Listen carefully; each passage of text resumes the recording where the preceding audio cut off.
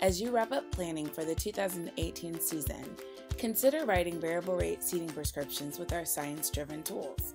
Advanced seed scripting uses historical field data combined with field testing results to provide scripts tailored to your unique goals. This short video will detail how to do that.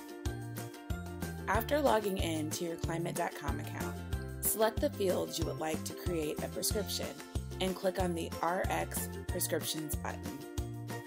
Let's begin by clicking the Planting tab. Select Create New Prescription. Options for both advanced and manual seed scripts will appear.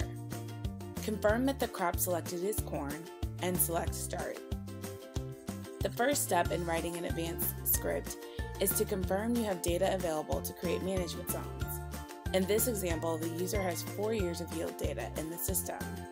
In select areas, users could also have historical imagery data and yield for management zone creation. If users are in a region where we do not have imagery data, they will need to import at least 2 years of yield, with one being a corn year yield. Then click Next. The next step is to create a planting plan. Begin by selecting a date that is near when you plan on planting. Then identify the hybrid for the field. Advanced seed scripting uses hybrid performance data to determine zone level population. Use a realistic target yield. Finally, indicate the amount you paid for a bag of seed as well as the future price you plan on selling your grain. From there, select Next. Now we can play out different scenarios or make changes to the script based on your knowledge of the field. Let's first reduce management zones from 12 to 4. Users may want to decrease management zones based on planner limitations or just preference. Notice average population does stay the same. In addition to that, let's change our population advice to understand the impact of it on estimated yield and profitability.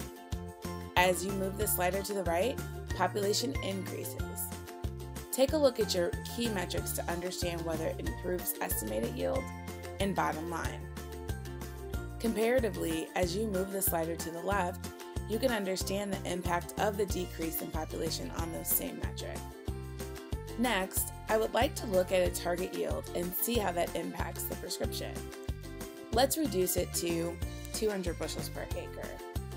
Now I notice that my average population is too low. Advanced seed scripting allows you to return to changes that you made previously on your prescription.